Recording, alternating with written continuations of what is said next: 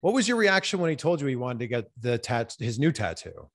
You know, I mean, I know a lot of people who have a lot of tattoos, so it's not, shocking to me that he would want a tattoo. And I have a lot of tattoos, but mine are smaller. I mean, this is just me. Now, he might get mad at me for saying this, but I thought that it should go into more. I thought that that would be like the start of like maybe we're doing a whole sleeve thing or a chest thing, but he just wanted to do the one thing. So then I was kind of like, I kind of feel like it's going to look a little like Lost, but now I've, grown into it, and I don't even notice it anymore, to be honest. But I never thought it looked terrible or anything like that. Tattoos are expressions of you, and, do what you like. It's your body. Who cares?